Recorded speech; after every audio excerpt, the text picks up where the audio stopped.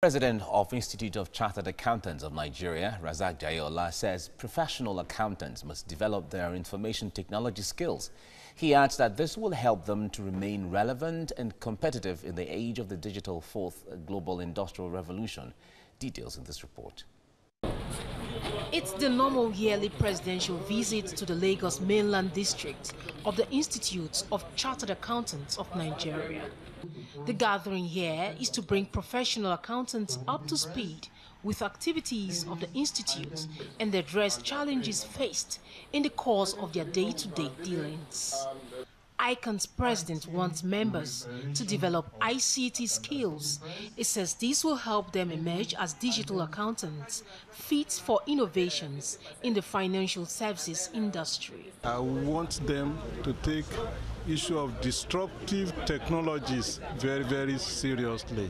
We have jargons like robotics, we have blockchain, we have artificial intelligence, and so on and so forth. How does it impact on our profession? They cannot be deploying technologies of yesterday to do today's business. These days, it's not something we can wish away anymore.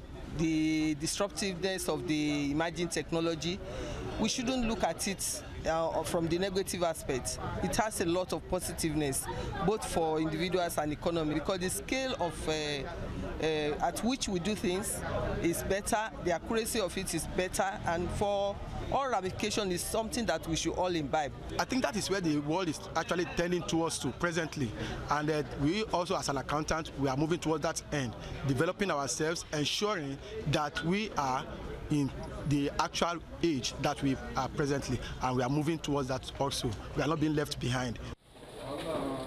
Others want the federal government to look critically into the economic situation of the country.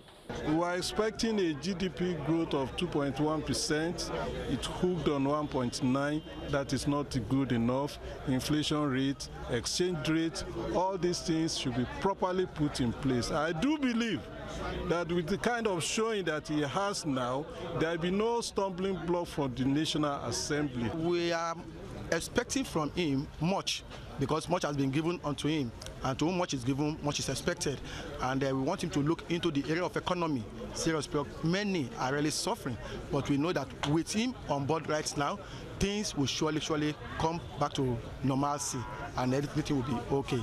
The conclusion here is that chartered accountants need to build capacity, broaden their scope in understanding the role developments like fintech, big data, cloud computing will play in the financial services.